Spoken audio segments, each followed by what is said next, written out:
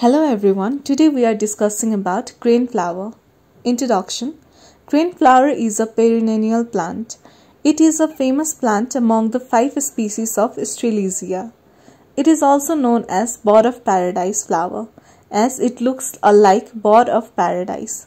It grows up to 2 meters tall with white and blue flowers and evergreen leaves.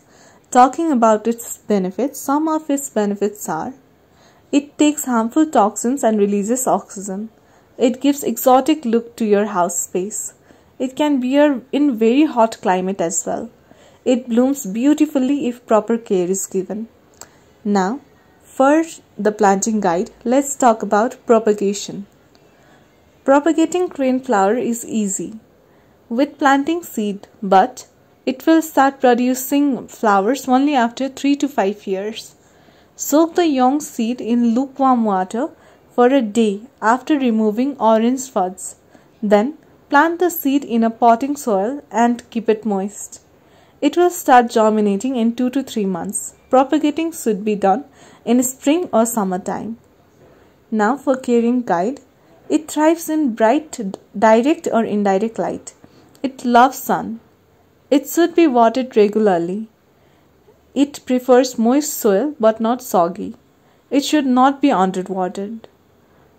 It grows best in high humidity, however, it can survive in normal humidity as well. 65°F to 85°F is the ideal temperature for this plant. It cannot survive in cold temperature.